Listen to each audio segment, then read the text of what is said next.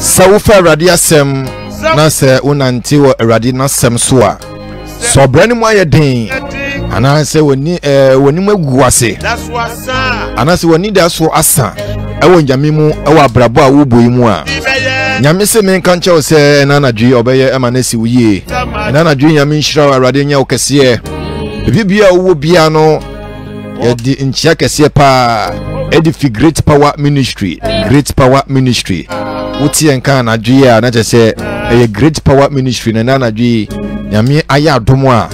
That sounds so better to be my Edding Yamia Sem Edibro. The Pachoka and Ashan is Safui. Probably my toe boot and Asafui a war.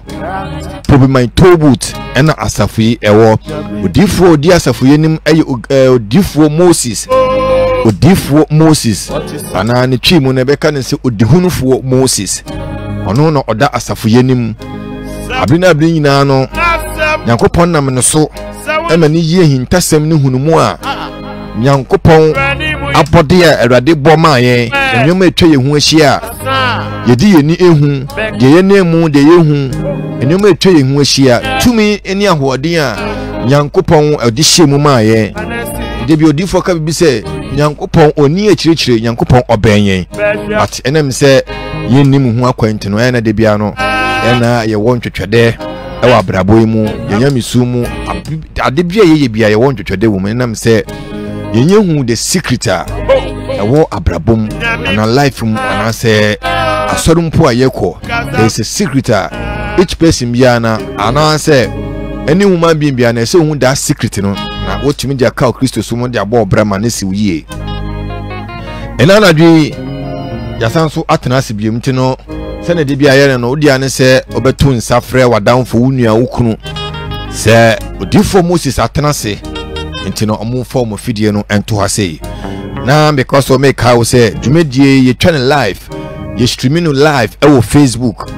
you streaming live our Facebook and YouTube so you streaming live our into ko Facebook sisi ya odiana say ko Facebook now we search for Great Power Ministry we search for Great Power Ministry baba da kama your logo no Yami apofo da so kama nti wunya hu sa penete se odi awudam ana sa na uko YouTube sa the same thing we do YouTube we search for Great Power Ministry ti ya bapa na odi ane se we be subscribe page no e dia maye na wa like page no videos uko videos be bre ho videos we do for ye ncheche be bre ho ti ye ka me bi wo ha na se sua me bi wo ha na se bia urempo afia uko YouTube ni nyina ere ho di mawa lutumi ahwe ni nyina ate ho ase ti wo bia no mese no so go ha na wa fro di for na chese oni odi for edi nkomo uko Facebook so the same thing your videos ni ya obetumi nya bia den ahwe ti no ko Facebook sisi ya na ko like ye page no like page na wa share o like page na wa share o like page na wa share comment bi ya so a pese on fam bra no so de fa so a ye be kan e de amount nti wodi ane se ubedi afa ho na chese udem kura udem nti brana yenhye dwumedie no ase enche kura no ye be kone no difo akodi nkomo me patro me ka wo se yame adom ochena difo se me uba men kan che wo se nsu ande bia no nsanchani a esi ewo nsu we na ano odin ti yame adom ochena wo ba kai na pe nsuo ba ko pe na wo ba fa nsuo ba ko na fabra nsuo no difo shira so a eye anwade no de wonya stroke utumi sodo gida ne nanso no dia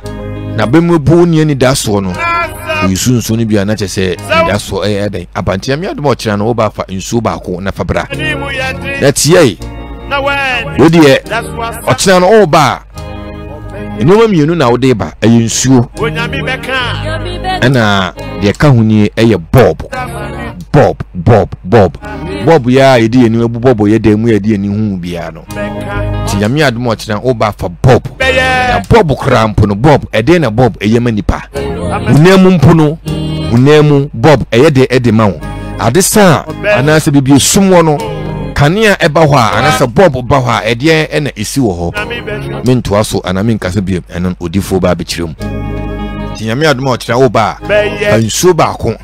na to bob ba ko wankasa fe free na fabra yentom bi wa soro ho oba na odi fi wa ofie na odi aba tino enwoma mienu we na nyame adom a ochina oba odi beba na mekoso me ka o se 29 all night de bia ye ka ho asem no nyame adom a 29 and all night no eba so this month ya entini bomodin enyi hu ere enfemfim ti se de bia ye bon dewro no oba ade ya odi beba all night na sini eye bidie baako ena enson enti eno na odi beba ahunfa ba obefa ho odi beba nso ye tuntum anase kokko atale a oba obehye ediaba all night na se eye tuntum anase kokko se ye kono enibere so pa enti no na me adoma 29 fi hye so fama me pa menche meko na me odifo akodi nkomo na ase na meko no me di papa no mese no ema na kosoa frɛ na oni papa endi nkomo odifo no mesa odi ye adwuma abina nyina no ofra papa ebeje oso ono obekasa ama bibia ayeye edi ama eye 0244 456852 0244 456852 0244 456852 0244 456852 0244 456852 0244 456852 0244 456852 eni die mu se o frɛ na aye bizia na odi we ade aka ho dia mame eno so eye 0549 744422 0549 744422 0549 744422 0549 744422 0549 744422 0549 744422 0549 744422 nti we ni no mesa papa edi ye adwuma ntu fra o sabetumi aka papa no ne papa edi nkomo Facebook ana YouTube so nenia aye Great Power Ministry nti mienu ni nyina no obetumi abaso na chese bebia aye kama edi ama Facebook no betumi abaso sia comment no fafa ho na ebekan ediamo ama bibia aye ediamo enti min semre ne de odia ne se radio no se volume no e wodan a bi mame bomodia ne bi mmampa na chese obi enya bi etie wadamfo bi enya bi etie okunu obi benwa nipa no so tumi eden enya bi etie ma bibia aye kama ediamo enti semre de yenko na eni odifo enkodi nkomo odifo Ken, good evening. God bless you, God bless you. Bibia boko de everybody nshira wo ede yamiase Juma na ndiguso ana yeye anya bete onyame asem na yeguso sa eka na ogie na yeguso edema onyame emba ya me de rade ase se enema ye kise ne kasafidie sui omomu tu anamon eye no rade nam so ma adanse eba wo mabrabom Sister Biba menchen osena ngo ya bodam kaish na mechira kwanchiri bi se omunyina praye so mfa nware sa osi ogina praye so dware ya ohu ya ne se ade bi etu afiri ni trim eno ana no ato no me kai mre bi uka se osi se esrunsuo mo ye esrunsuo na enson na ubedwa ogina praye so ne dware osi ogina so dware ye pe na adwene na na se eye ne dambo na se aye adwemu ye ne basa ohun se ade na tu afiri na adwene powerful na no ato no nipa so of mame o aye so of mame oba me chen na o ka kire me wow wo ha na obi afro odifo nyame nhira woni nipa ko no wa send usika wa na obi afro odifo nyame nhira woni nipa ko no wa send usika nyame ne yeda na se wo se odifo ensema o kenya no wo se first share dwumadia so obi o wa ba so utrim na bia wa na wa betra na o keka nyema bia chese woni chese enye yi but edi ade ante se de bia meka say every day be program we be wie be ko no ade bete no testimonies ya eba no na no odin say ya na nipa de sani no on say asori na ye ko no ane enkyerɛkyerɛ ne ntete ya ye de amaye no aye te se saa niema we na me da na di amede ba no aye nipa adwene mu bebre dwene se ebia saa niema we kura no eni ho say ya na spirituality no sunsum no ya meka se ahonhom a wo baabi no yen hyedan ha wo mo da bi yen ha wo mo onyame ne bo wo mu nyina what you say onyankopon ne bo wo mu nyina onyame ne bo obronsam onyame ne bo ahonhom nyina enti no honhom na wote nsuo mu no ana honhom na wote dwue mu no ana honhom na wo mframa mu no a wo ye wadwene se wo koka no what you say wo koka no wo kosole atia no no wo ye sa wo benya problem samom ubenya problem. The reason why your Christopher over problem pan sade no or course the person for say ye mompa ye ntia mamota ye bompa ye tia ifie bosom ye bompa ye tia ifie nkonya ye bompa ye tia ahonhom na wo bompa ye ahonhom no so no tia se se wo ntimi ompaibo entumi mpam sa ahonhom no what you say ompaibo ntumi empam before so obe sorry say wo bompa ye tia ahonhom bi no na wakali ahoden ye kura so we need spirituality no ni ahoden a obe kan tokwa chene tokwa so chen wo en tokwa sesene wo ama ahonhom bi esade wo ha obi abeka wo ha wo wo a wotu wo bre that's what you say wo bre uni 1000 Ghana da wo wabra ba ye basa afi na wo nso so kobom mpa ye atia maame wata wo kobom mpa ye atia ahonhom atinsuom spirit ne wo ho wotani ba bidin what you say wotani ba bidin ono kura na eya wo kura na pe ekwanya obetumi afa so a obetumi abɔ ho ban afiri ne nsɛm a ontumi nyew what you say pe kwanya obetumi abɔ ho ban afiri ne nsɛm a ontumi nyew enkobɔ mpa ye ntia no enkobɔ mpa ye ntia no enti se ensuo ne ade da wo area na wo pese wo petumi abetumi de obetumi de ayede obetumi de apam wo mo da bi on the say ade ne area ho ne ade a on the onye no mo ne ho ban na on the one ne manabusunya no ntena ne ba bi because nyankopon ba wiase ko no ko ntimi ampam bono sam Jesus ba wiase a ntimi ampam bono sam Yesu ba wiase ntimi anche abaifo anche ne botom Yesu ba wiase ntimi anche mamu ata anche ne botom what you say we di ne lamu eye ne de what you say enti wiase no nipa nte ase say sister bra enye 70 years 80 years na wo ba be din e na abeche mamu ata ku no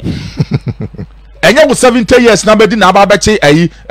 bronsam anabeche Antonia ma hye obutom di wula so what you say ma woni Awurade Nyankopon tem na sondwie ma woni Nyankopon tem ye kama so woni Awurade Nyankopon tem wa sondwie na peace e wo woni Nyankopon tem wa eno ano no ja honhum bia life ma no so di for sometimes obi tumi ka say area no oti no nipa ade sei ha fie no na say ha no enti bibisa no nipa no onye de ha fie seda me kyerɛkyerɛ ye woni ma ye e de boy ye ho ban efie na akɔ akɔtena mu no efie no eye wo dia ana akɔ rente ye wo kɔ rente fie na ye woni ye wo bɛyɛ na betimi de ya prevent wo ho na wo ma e wo fie hɔ na ade na wo fie na edi fie no nya no ebi nkan because fie no nya wo dia what you say efie no nya wo dia ba se fie no ye wankasa wo dia e na bibi kɔ so wo fie hɔ dia ye no so ye wade ye ne wo fie hɔ a epam sa sunsun ni free hɔ okay what you say if you nya wo dia okọ single room obi chen be ho na wo tim what you say ya ade ebetimi abọ wo na wo ma na obusua ho ban afiri enema wo fie ho a akutia efie ho nipa Janiema beat the stand say Christopher aba no sentam medwino e ya sofo na ye san o aye te say ye de bibia che Christopher no trimuti to the stand say aye say tu no bi ne niema bi what you say tu no niema bi Christo ni na mo ache se de bi o free so ye tu no wo de o si asase os bi ntumi o si bi ntumi bra wo bre nyina eye ahonhum bi a wo no mo kontokwa e no mo hawo ba sanka wo di wula mu e na wo di che se wo di wula o kwan so a nka mo se sa ahonhum ni omo ho ba to mo hawo na wo bobra na akọ wanim Christopher ye bompa e bi a na agasa kofa o be so che me senti o se kwa me desperate ni fie abronsamfo ni abayifo ni wo be so che me se Dr. Kwame che ni fie abayifo ni wo be so che me so rampani akufo ado rampani Jomahama fie abayifo ni wo omo ho pa ba to mu do mo la so omo ya ade a go sa sunsun untimi ha no What you say what in last na woko meka sa pepepe entino ji na fre odifo na oni odifo ndi nkomo 0244456852 0244456852 0244456852 0244456852 0244456852 0244456852 and at 0549744422 0549744422 0549744422 Odifo Ken and then and e be sunya de and then ade be sunya no e be sunya de mienu okay ye be sunya de afa abo ye nantwie ho abo nantwie na iwia na yasa masa chere how to find your angelic number your destiny number kwanya obefa so a obehu destiny number wiase na wo baaye no ye wo secret number bi wo ho a ehinta nipa bia unim ba se wo hu secret number na ye no na begina so ama wabrabo asiwie ye na begina so ama wo bi eye wade a enya adwuma nipa bia wasa so bia o destiny number o angelic number nipa bia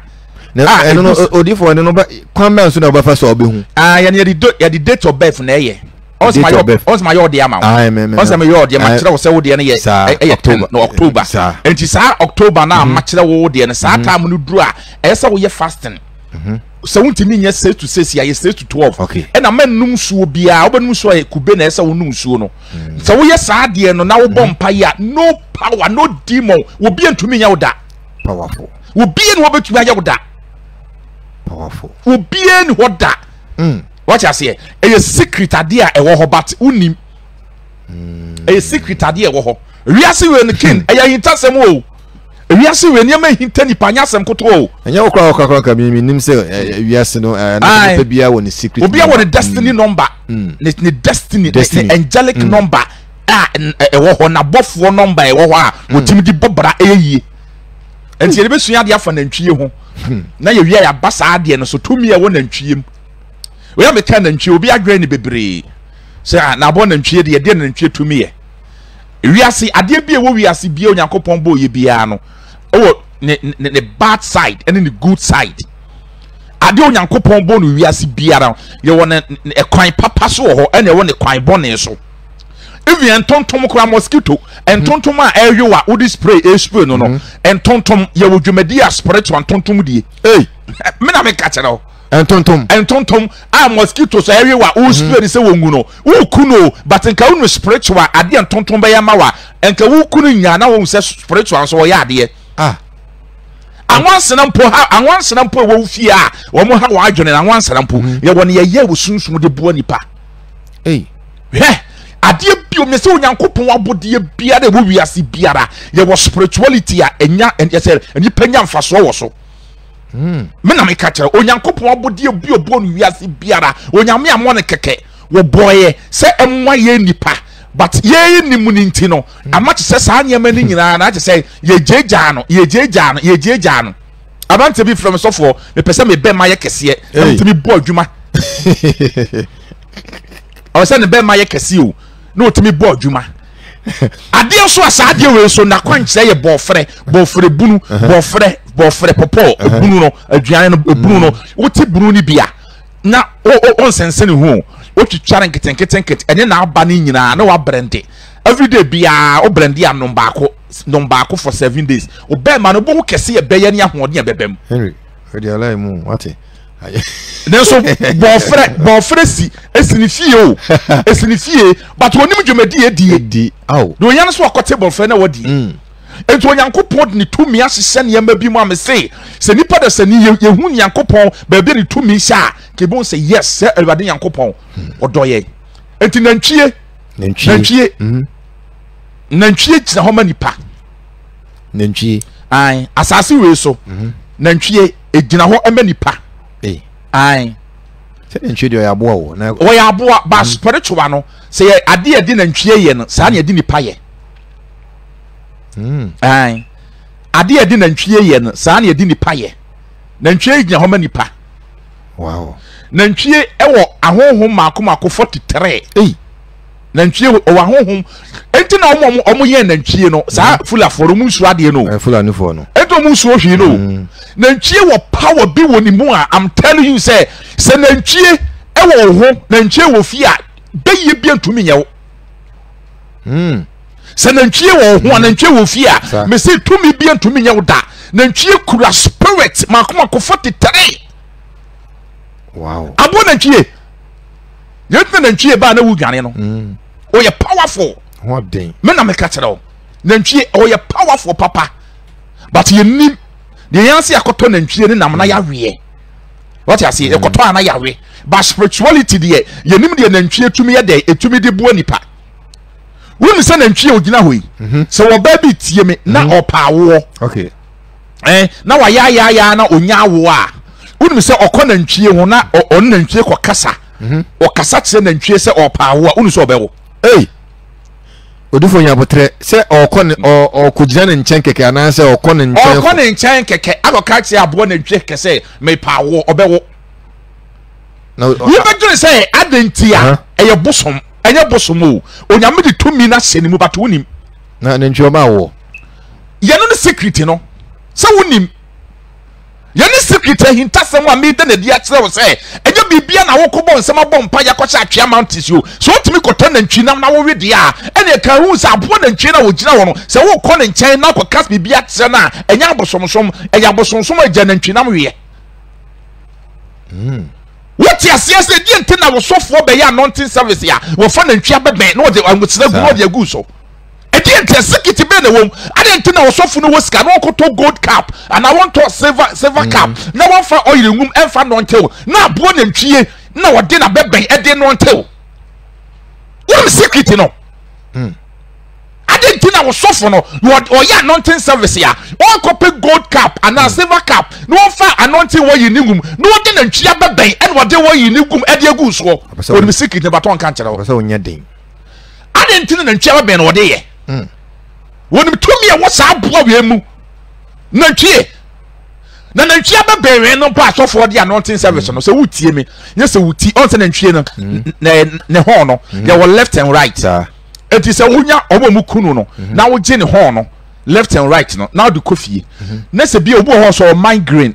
na jimu yare ni ti pie no bo se ni ti left pie ne pa ni ti right pie ne pa wonya na nhwia ba ni mienu now the coffee na se wo ti left ne pie wo abeben no wo de 5 hours say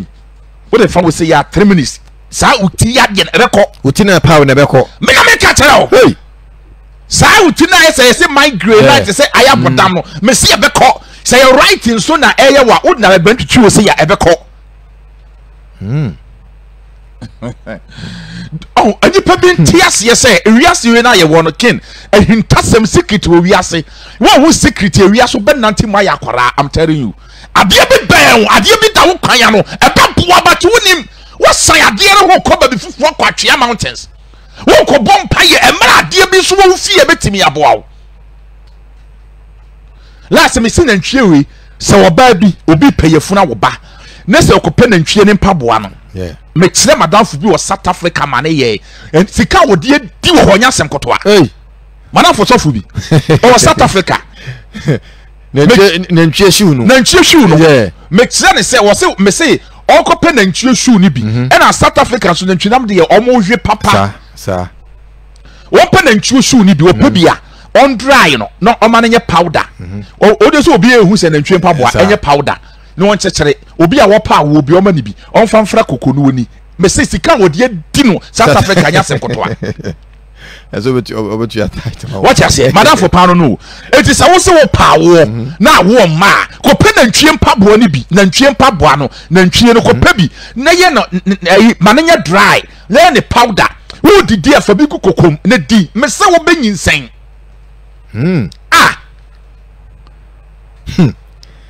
me se wo benyinsen wo be tie me hwe oba be tie me ne nkumafo mpenasem ne in-lawfo omo mpenasem adentia be ma na wo hia no peso wo ware no ompese be ma ne be ware no omo mpenasem omo mpenasem ompe bofre bofre ne abre no every Thursday bia on feed nantwie e bofre abre on feed nantwie o say spirituality no adwene wo utiri mu a wo de ya ade no on wonya kakreti adwene wo utiri na wo de ya ade a na spiritual na sunsun asom edi enti na wo koya ade no adwene wo utiri say I'm going to do this for this purpose me koya ade we e wo sa adwumade we what you say enti say wo every Thursday bia wo ba ni nkumafo empena asem wo ba ni in-law fo etete no mpese obewale be ma no me say Thursday bia onkoma nantwie popo ne abre ani wonye ni Thursdays 9 Thursdays me say ni nkumafo be ba ne nchen na sit enkonya e de chopa ma no me da me ka kire odifo asem na okay enye easy sir because ko gire nantwie nimpa na nantwie o ko fit na betel ne se nti de wiase ni pam so am na am bre obi agye ne sika obi ayi na oni bre won ko fa so odi yeyi obi no trase ne wo ka ne secret wo na bobo mu a e kwa mo fa so odi am make life wa won tumi nye enti ya ma woni miri wo bi ade wo kuma na ntwie bofra din eye wo den na so so obi anya tika to range over to car dem wo pe bi adem na ntwie keka obi amantam na wo mo na duane adin eye wo den to wo hwe ya ababo ba nantim sa na o ya abofra because obra eye wo kon and every Thursday bia no say okofidi nantwie na opawo a ofidi nantwie na ni in-law for no mo mpeda asem eye ni tumi e wom no nantwie ni tumi eye saade no ni dwumadi edi no e my in-law for e mani e ben o mo do ni tumi no ni tumi no woman Thursday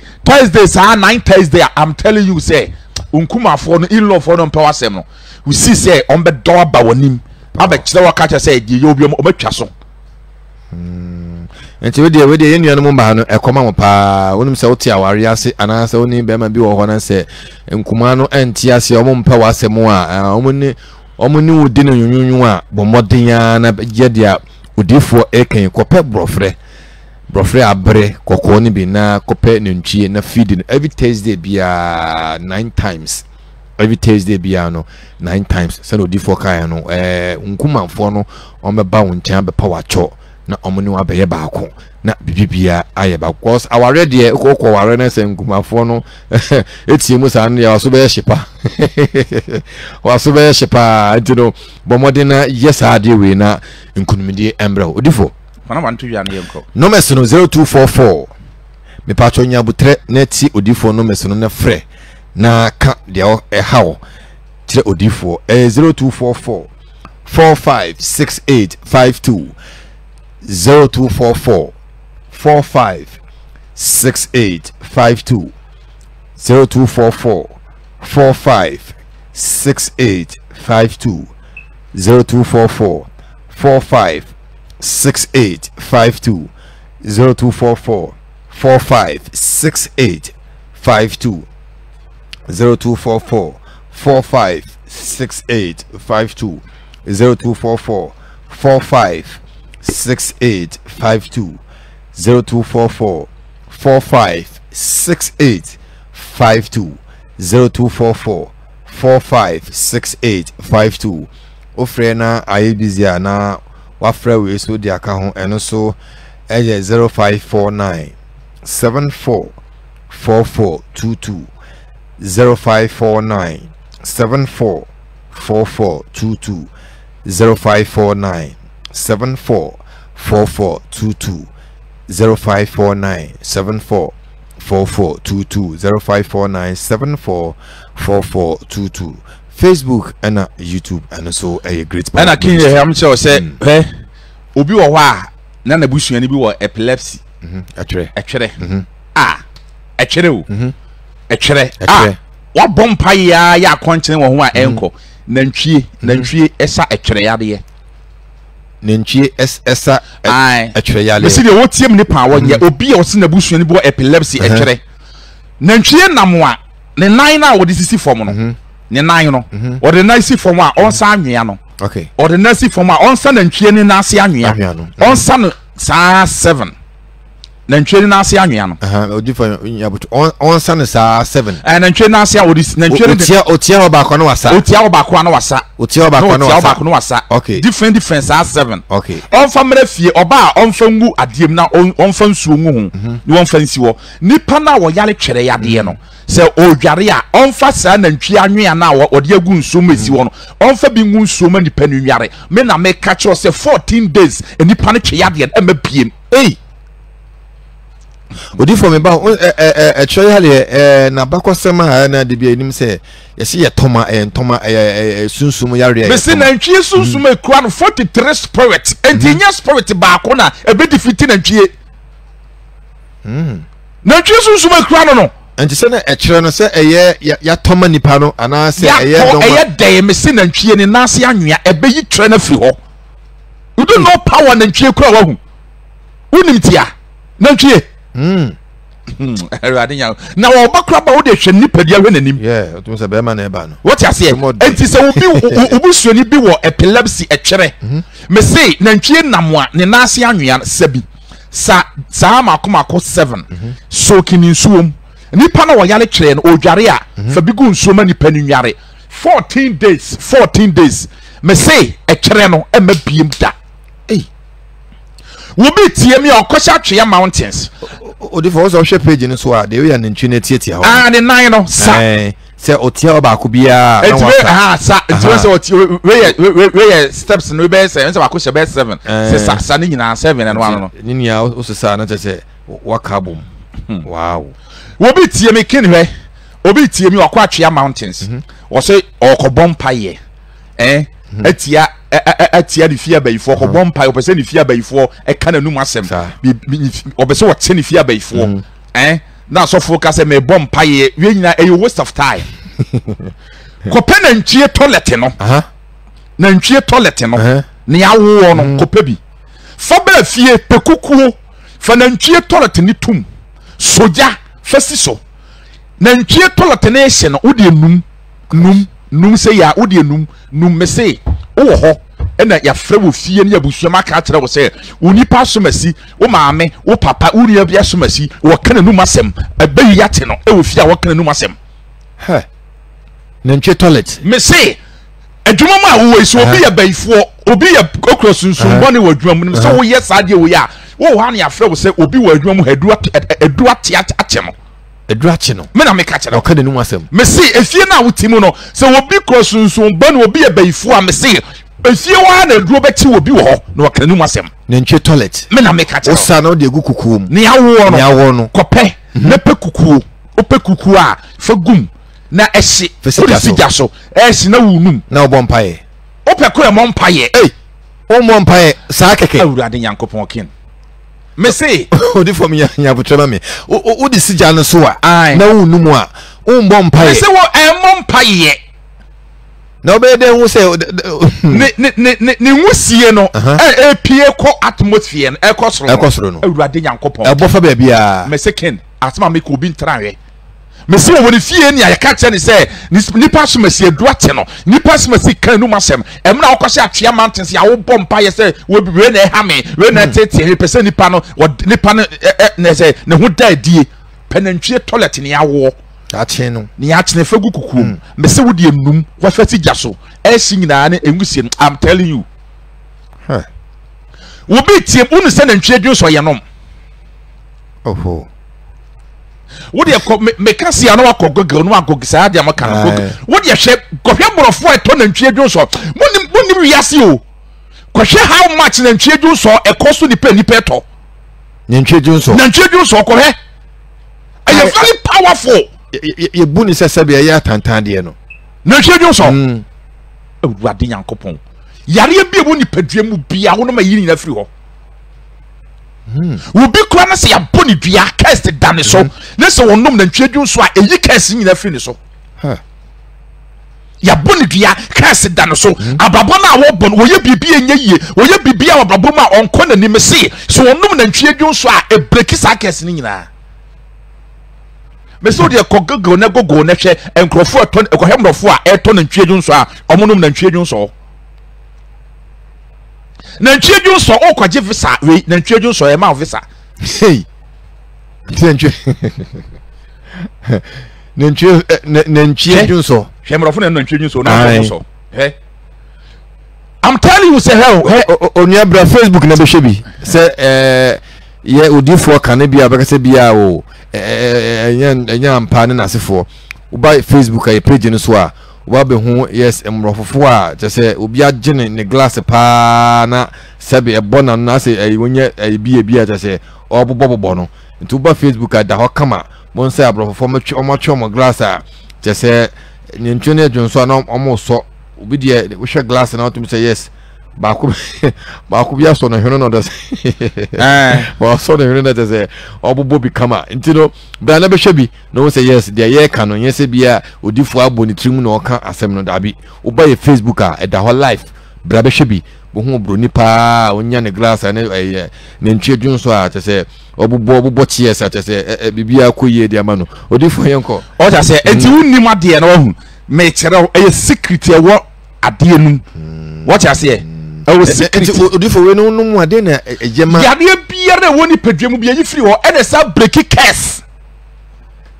case bia wo hu bia e breaki we bibia nye ye wo bra hu ano wa bra ba ye stance de nipa ye bia wo ye bi na so koso kunu na ntwe Junso a e breaki sa ade na efie no me abusua no me se breaki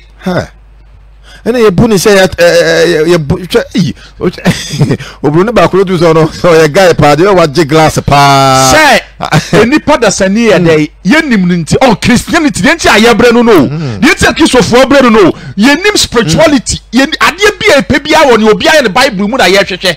ne obi aye ne Bible mu no e na ye hwehwe ne obi aye ne Bible mu no e na ye hwehwe ona Paul ye say e na Moses ye say e na Peter ye say ena we ye say ye no nko an ye hwehwe ne ye di akire but ye nyanya dwene say ye nsoso no die Nyankopɔn de tumi be nyame de amaye e de be na ye nso de aboy enankirima nantwie wo pevesa otie me odifo mi tie ba wo pevesa obeso kokoro be so also ko US also ko Canada also ko London o bre o kwa ne ofisu nantwie Junso ho na wo bre eno no odifo no so ye den ma nantwie Junso na fasija so na enhit ne no a e krona pesa wo koso no a o pevisa no chro I want visa for Canada I want visa for US so go pipa so nantwie Junso na wano ano fa hwiegu bottle mu na fa pipa ne sem ne bu aso fasi wo ko baby akoje visa no ya mfa ma wa betina haka etiam wa ha adekwa kwa ebisere nantwie Junso mese erade Nyankopɔn mese say ya mfa ma wa bra radio so beka me patro so o koje visa akontu eda wanim na onu say wa ya obi bia na okoje visa na say usuro se bia okoye be bounce ana say wakoba akoya bounce mienu amfa miensa amfa odifo dia kontwene ya beto nti wedie we no odifo de ntia me pe odifo asem sen ko obi akoba so bra nanka me ntia na me njuska but we waka osokoye na chase odifo minena me say na ntwe Junso no fasi jaso na enoa na nhuru hwiegu bottle mu krona apesa okoje visa wo so no cho petition oja say cho say wo cholete I want paper so I want visa to Canada I want visa to Germany visa to US fashion and trade Junso na one na dey go to fashion bua so fasi ho na ko what the body was on farm boni ko na trade Junso na wo bibini a wote ho wo betumi ewom na nantwie ne toilet ne krai wo pese oye wahu na ye powerful pa oye powerful a wo nantwie toilet ni bi ne yawo no na wo yam na de fra anointing oil olive oil a very powerful papa me na make a chero ene ye bu nantwie sese bi nantwie se na wo ka no se ye bedi akoye yemu pene se ni pa abasa ye bedi ne hu bibia ye bu se spirituality ye ya tanta bi yempe ubu okon o te wona nantwie kra sabi ebe fa nanim kra na sabi ni gu no na akoda ne asem o son da ye me se he se o son da ye ewu emoa no mo fie na o mo ye dangerous kra se sa amoa we mu no I'm telling you o son da hu nantwie so hu until o son da hu nantwie so hu boronsam o ye powerful yes o hu boronsam Egypt for kwa nantwie no on say Egypt for musum nantwie Egypt anani misa Egypt for musum nantwie entene ken erade nso bibia na yese beto so another part no a great power odi for Moses na wote me kai watch na no pa me nya mra gibra tana konya so ya adwuma problem bi e daw so biara odwuma na asawusi kasem na ye basa obi do ka wo so ontwia wo da na obi ni moda wo yale HIV diabetes hepatitis B wo yale fibroid obe ma nya adwuma osisi ye wo ya yade bia wo yale biara erade ya adoma watch na no pa hia me amasa man to butuo me so ba me charge o na me so me ntowa de me nje cancel few me so sa no watonchia me bua na si wi a no abeda mase number na 0549 74 44 22 0549 74 44 22 0549 74 44 22 0549 74 44 22 0549 74 44 22 0549 74 44 22 and now also 0244 45 68 and 52 0244 45 68 and 52 0244 45 6852 watch na no pa hia me wo amasa man tobuto usi ho pefre na yemra yemefawo usi ho pefre na yemba befawo fre na oni odifo endin komo odifo yenko kenam se yebesunya ade kakra nso afa ayi ho friend say how to know your destiny number yene kache obia se obia opese men check ne destiny number mani bia no on send na men check him no obi opese opese men check ne destiny number destiny number no ai odi sene odifo a e wo Facebook a anase ne number no number no so WhatsApp a obekan e dey WhatsApp dey men kan fa Facebook antino YouTube wa opese odifo enchira o destiny number no fafa Facebook na odi fa ho ape o date of birth and odi for yes date of birth date of birth fafa Facebook sisi a odi fa ye be kan e de ama o me kan na odi for akira ase na wahu with destiny number mama check we dey ma no o dey say problem o Henry o dey dey ka dey ba na me check ma hwe sa dey we say wahu kin a very powerful on the last me kire ade be days and colors yeah odi for obi din dia ba all depends on you osini dia ne 29th December 1994 December 12 12 and 1994 any so 1994 94 okay yene e say on say 29 29 plus 12 plus 1 say 19 now asa plus 9 bako no asa plus 9 bako no asa plus 4 enti no we 29 plus 12 as a 30 29 plus 12 as a 40 ana 29 plus 12 yeah 40 as a 40 okay and now 40 plus 1 as a 40 plus 1 41 and now 41 plus 9 is a 50 and now 50 plus 9 is a 59 plus 4 is a 59 plus 4 is a 63 okay and 63 matro this is 63 no on funny na mumu na fe de wasa be no 6 plus 3 is a 6 plus 3 9 and one destiny number 90 okay January February March na kosi 9 a month be 9 say okay January February March April May July August September 9 September and no the destiny code September and the other bia September bia bedru no September bedru bia no 9th September no September 9 no edru pe on fa sa dan nto wonye fasting so betumi a wonye 6 to 6 say o yare bi on so a wonye 6 to 12 ad mo wonu nsuo mo woni di ad nsuo benom kube nsuo me say on fa mompaye e wo sa time no me say obi bie ne ho betumi akotia na wo wiase bie mu da powerful me say obi bie ne ho bie ade bi obeye bie yama no Wow. Your friend angelic number, destiny number. All depends on you. Who did know? And Lucas, so near 15th September 1989. 15th September, I say. I find it's the 9th. September 9, can you? September 9. And I say. And 1989. 15th September 1989. 89. Omo fefe na omo yenkora. And to the no say. 15 one. Obey the 15. 15 plus 9. Oh, no I am a plus 1. Plus 9. Plus 8. Plus 9. Me check you if you be here. Kill me check you say. And to the 15 plus 9 say. 15 plus 9 say.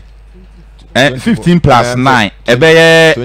24. 24 plus 1. Now I say 25. 25 plus 9. I say. 25 plus 9. 34. Yeah, 34. Mo go school mo ni mas. 34. 34 plus 8. Now I say. Now you 42. 42. I'm going to Maria Cinema. 42 plus 9. 42 plus 9. Now I say 53. There be 51. 42 plus 9. 42 plus 9. Now I say 51. Remember 42 plus 9. Now I 51. 51. 51. Into 51, you know. Now for the was I and say 5 plus 1. I say 6. Into a month now, 6 you know how a month by June. And says here day June. And on an angelic number a June. 6 June. 6 June beer back to Nibiara. On fan ye front to her. No mom pie mo ni di. Adi obenum ye kubensuo. Me na me catch them say no power obi antumi nya ne da. Obi antumi fa sunsun bi enkuntia ne da. Lucas also Odiano no and yenuaba Rosemary Asantoa on also the 24th April 24th April 1994. 24th April you say April 4 April man you will and I say 19 say 1994 and you know the so be say on say 24 on 24 plus 4 plus 1 plus 9 plus 9 plus 4. We also fun to me who watch it all. They are not you. Also fun who watch it all. What you say? Also fun into Ben say 24 plus 4 you say 28. 28 plus 1. Now I say 29. 29 plus 9. Now I say 38. 38 plus 9. Now I say 47. 47 plus 4. Now I say 51. Also, you 51. I couldn't 51. No. Also, there 51. 51. The also the NBA June. The 55 plus 1 is 6. And the month and 6 June. Also, the June. Also, the 6 June. Wow. Also, the 6 June. The angelic number no. The destiny number no. Is 6.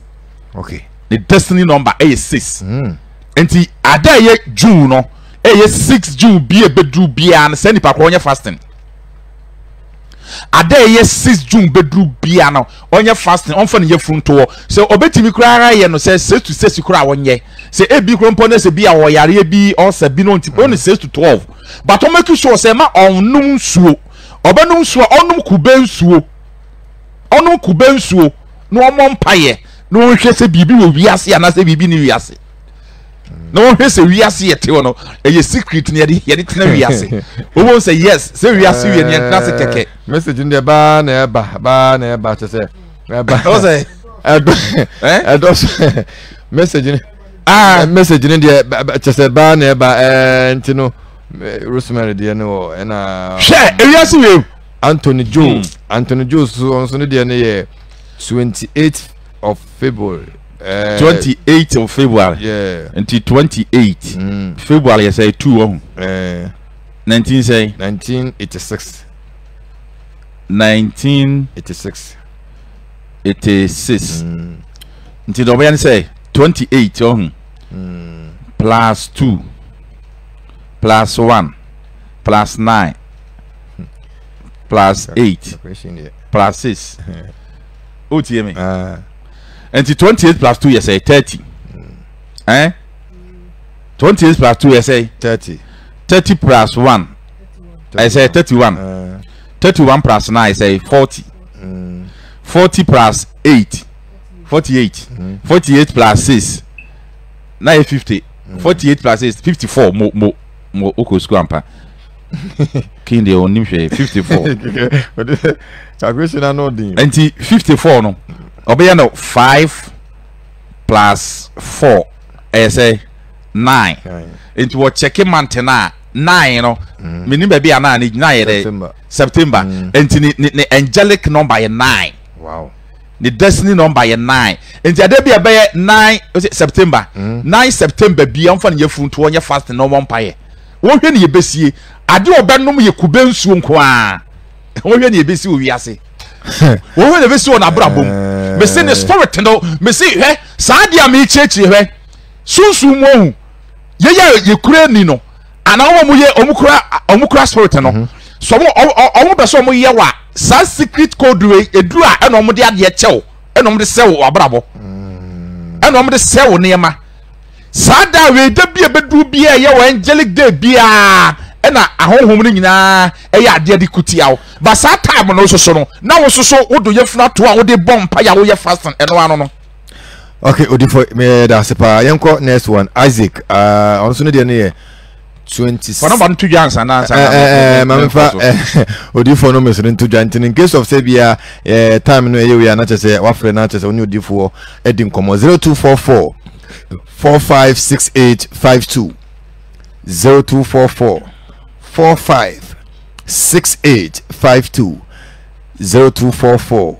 456852 0244 456852 0244 456852 0244 456852 ofrena ibiza na odi aka ho eno so 0549 744422 0549 744422 0549 744422 0549 744422 0549 744422 0549 744422 Obi di biya ma WhatsApp o say friend Richard 30th July 1985 Mama check man check one 30th Obi so be sam say how do I know this as a prophet how do you know this and I want to say me sunsun pa sunsun adwuma destiny normal 30th July say July 7 on 30th July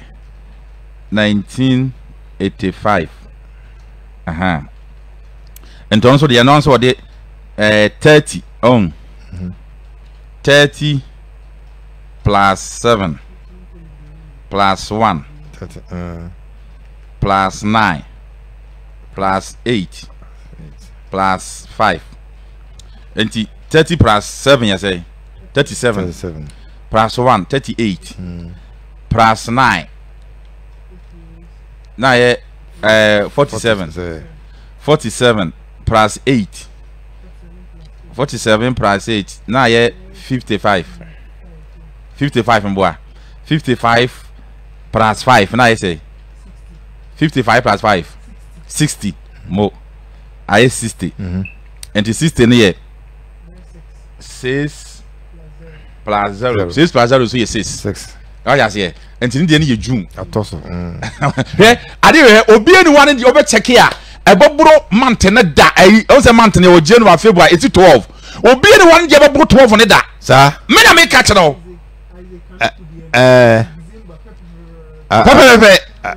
Isaac Kanuku dey no obi anyone Ewurade de ba bro 12 pam e secret pa wonni mu ahun nya se wo sa de ni dru na king me say Ewurade wo do ye fruit wo bompa ya eno anu wawie wo break grounds wo break abayifo ni ahonboni bibia na me ka kire the secret there ahonhom de ye adwuma kotie nipa na me ya kire no your angelic number your destiny number odi want to aswana what you say message in the banner about obi say for them dey buy us on Facebook obi say WhatsApp obi say na me hu ye dey o say nipa ntia ase on say me your spiritual mind what you say aka so obi ye sunsum nipa da bia ye dele wo spirit what you say ye ne spirit na ye adwuma enti ahonhom ne ka kire ye okay na unu se prekese mpo prekese de ye nkwan die prekese u se prekese ejina ho ema nipa prekese ai ejema nipa on se prekese na de na e wo ho na eya na emiemia na se de be ya adoto nkwan mu na ebebe mo se prekese wo gi a wo mia na nchemu sei na nchemu no mia ade bi wo ho o fa prekese to na menche o na nchemu no wo mia wo mia o de ye nkwan a wo nye nkwan da se prekese edin da bi se wo mia na nchemu no wo mia o de tu nkwan ni mu o de tu nkwan wo mia na nchemu sei na ho na ba bi emre ba bi eden yeah umie ne se ya wo da to nkwam se be ya betimi ayi ne ho na de na e wo ho no eye for ba ko mre ba ko den eye for apo bi wo ho line bi wo ho sa sa de na gina ho ma wiase on se wi mo se wiase wi na eye for north south east and west na wiase ni pan so no ye wo emframa ye wo ja ye wo nsuo na ye wo fan say awia nipa nti prekese no ne sunsun dwumadi edi no nti so obi tie mi na se wo so pe favor no ni favor o pe prekese on se hen na de on se 1 2 3 4 on se prekese ne line na ye 4 o pe favor o pe prekese dodo obi a pe bia na watwetwam ye wo kwansi bi wo ho amu abotokoro ye wo kwansi bi o hu bi do ye wo kwansi bi emu abotokoro wo de tum na wo de dware se spiritual wo de kampa etwia wo kamau se sunsum wo de ka wo ye sa ade wi amache wo na etwia ka kwense no wo de tum prekese no wo twetwam kitenkete na de kwense ni tum na de dware ya e ma wo favor se sunsum e ka bi na wo de e wo sunsum ti na wo bra kwense na edam na etwia kamau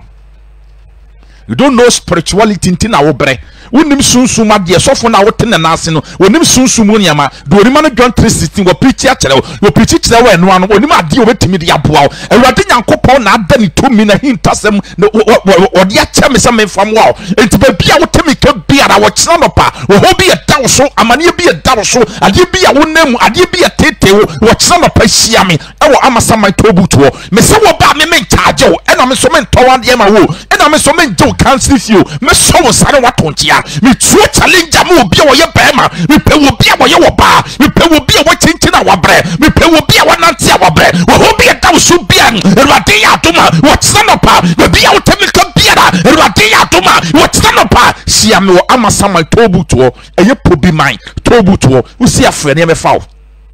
5 o'clock na matsia konya me ye adwuma 5 o'clock me pa cho brantem yes brantem wiase na baba na ye bono du ba bi asisa bra emo bi tufu wate hwe be wa bra bono ko hwe be wa 88 ko 1000 Ghana poda ho ababa na wo bone sisa bra wo ba ne man ko so ma ene ma ye basa de man me sie go ba bi emo bi tufu wate du ba bi a won kala tu wofo ne sori to na mo no Nyankopon na so men kwaje aye odea obi do ka so ntwia wadwuma sma ye basa osika sma ye basa o yare HIV diabetes hepatitis B fibroid problem ben e daw so what na hia me e wo amasama tobuto 0549 74 44 22 0549 74 44 22 0549 74 44 22 0549 74 4422 0549 74 44 22 0549 74 44 22 0549 74 44 22 and I also 054 0244 0244 45 68 and 52 0244 45 68 and 52 0244 45 68 and 52 0244 45 6852 feminating come amount for my say you man ko bi dia mo bobo obabu mi o amanti go say your friend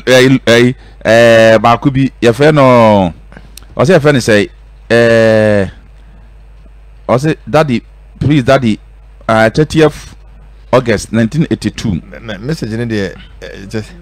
1982 yeah mama check on so the WhatsApp ma no kiwe yere ya meka che nipa de sani se hwe abrabo na ayebo no wi ase no wahu abrabo na ayebo no ahinta semom edi enti na wo ya adwuma enkoso obi so ya adwuma ekoso sister bi frame wahu kintie me osi eja ofeso nko yete so ose kwa me despite wo business no so ye business na mfa woso wo ye business na mfa e na be kire ne say da bi abrabo na ayebo no ahinta semom enye sika na wo nya akoya adwuma ne hia o de ugina so ade be ya adwuma no ye nde secret no what you say me ugina so a wo de ya adwuma ye ne secret no ye mo bra keke nya adwuma keke de na ugina so a wo de bobra e de na ugina so a wo de ya adwuma won hwe ye osika be hye secret wo wiase nti wade yankopon tumi nti oba manimu a ho beto 30th August ma men check man na me say me book no ina ese was message you know try say o de ma me check boy no Facebook WhatsApp 30th August just say 30th August you say August yes 7 Jabi 8 August 8 wo and 1982 boy no fani dia man kam bo ni din kire on fani dia na 30th August 1982 and on the end you say 30 plus 8 plus 1 plus 9 plus 8 plus 2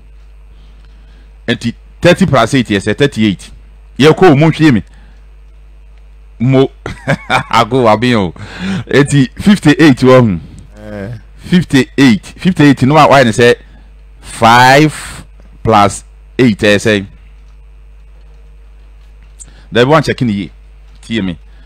30 plus 8 yes say 38 plus 1 39 plus 9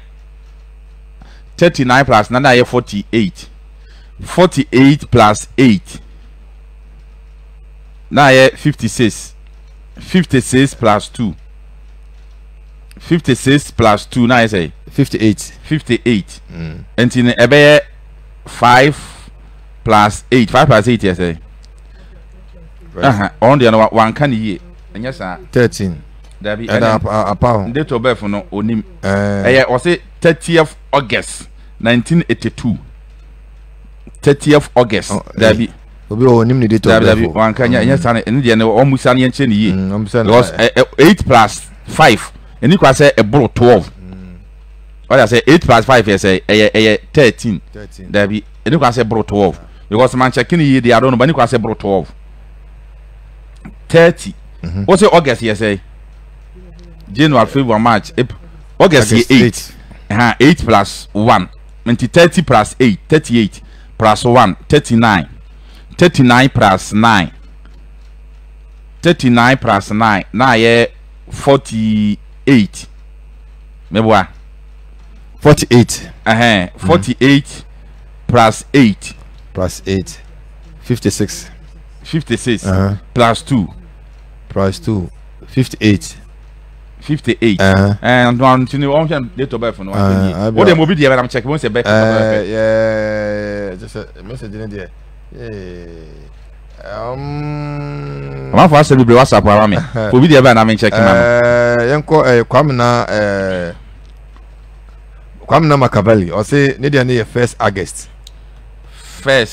August okay 1st August you say August my friend saying January February March April May 8 and 9 yeah okay 8 2000 hey how they was 2000 and you won Oh no so ya kra kete. Oh. Ne dia no. 2000 so ya kra kete.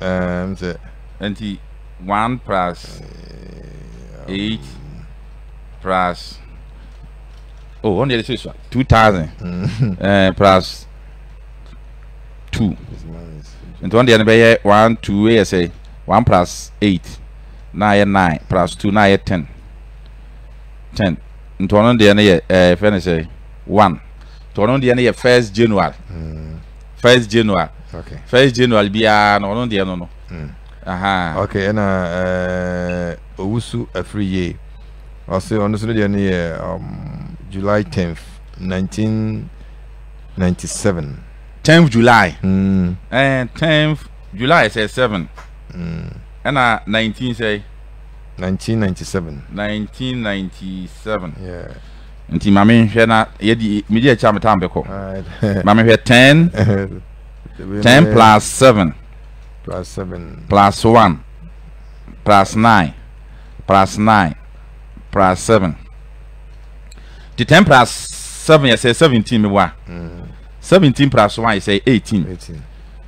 plus 9 you say 18 19 20 21 22 23 24 25 26 27 plus 27 plus 9 me wa 27 plus 9 na ye 36 plus 7 na ye 43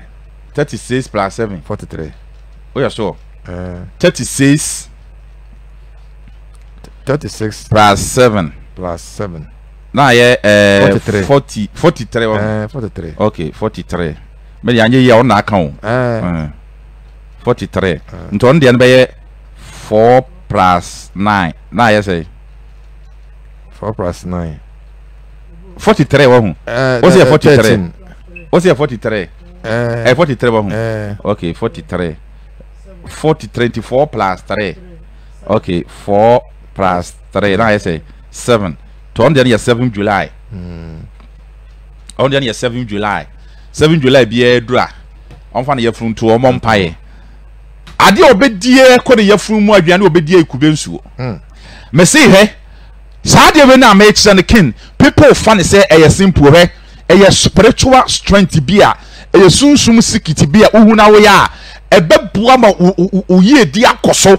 ebetumi ebebua won so abon ho ban because kube nsuo na wo nom no spiritual no kube ye de yiska kube emani peska eti kube nsuo na wo nom no ebie sika pona ma wo e na konchene na wo ye no soso no e say bo ho ban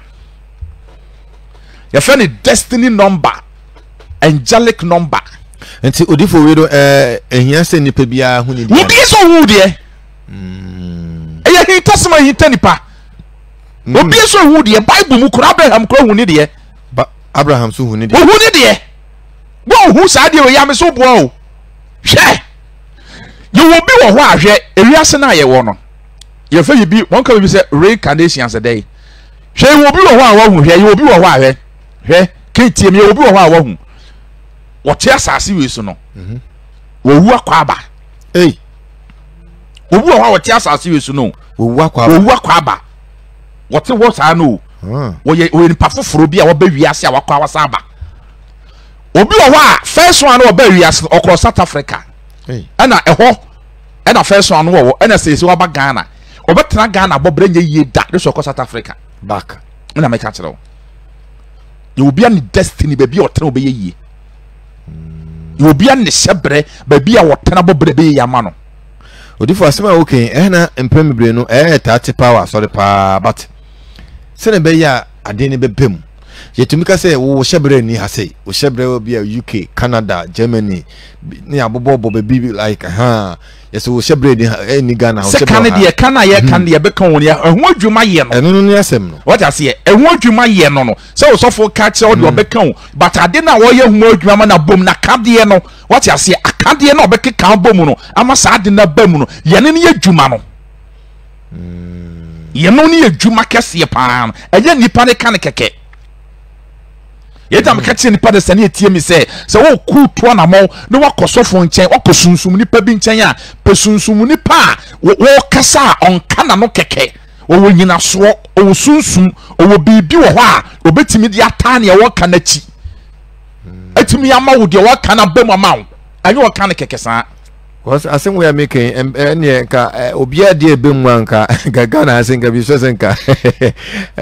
ka yeyi pa me na me ka chero because the bia ye ta tisa asem we se Christopher na aba ne chese ne chese ya adwen se de ayinko na ye pe yami ambo se betena yami ambo se trankra ha anasa tragana yami bo se US na se wotena yami bo se uyesi yami bo se uyesi ne ohwe ni pa no ogira ho na ye kasa asem na tere na once the crony oni bi na so ne shebre ho na se ko na so abronsanfo si kwan ye se uyi sa de ne free ho abronsanfo si kwan abayifo o ma si kwan what you say o ma de barrier to sa ho no enti wo ntimi nkodi se yi barrier ne free ho